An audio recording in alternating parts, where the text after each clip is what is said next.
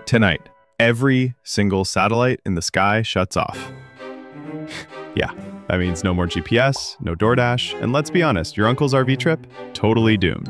GPS? Gone. Planes wandering around like Spirit Airlines on a good day. Ships? Completely lost. I mean, imagine a cruise ship accidentally docking in Kansas. And even your phone maps go blank. So congratulations, you're officially back to asking strangers for directions at gas stations. No Uber, no food deliveries, which means you're actually cooking at home tonight. Scarier than the apocalypse for some of you. And storms? No warnings. Hurricanes showing up like your mother-in-law, uninvited and way too intense. But hey, don't panic.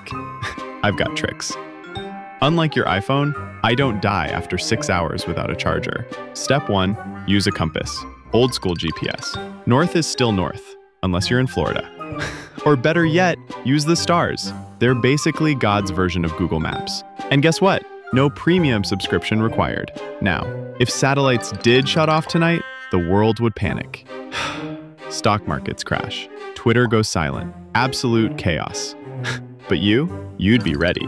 With me, Professor Prepper. Stay curious, stay prepared, and remember, don't try to microwave the compass.